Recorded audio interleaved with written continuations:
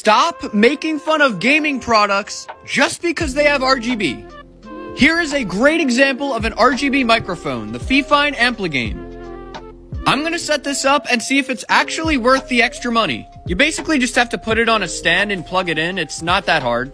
But here it is, an RGB microphone. So here we have the lighting in the front that can be turned on or off, which actually acts as a quick mute button. There's also a tiny dial underneath the mic that lets you change the volume. And there's a filter on the front so you don't get any spit on there. But wait, how does this mic actually sound? This is what it sounds like using the microphone built into my phone.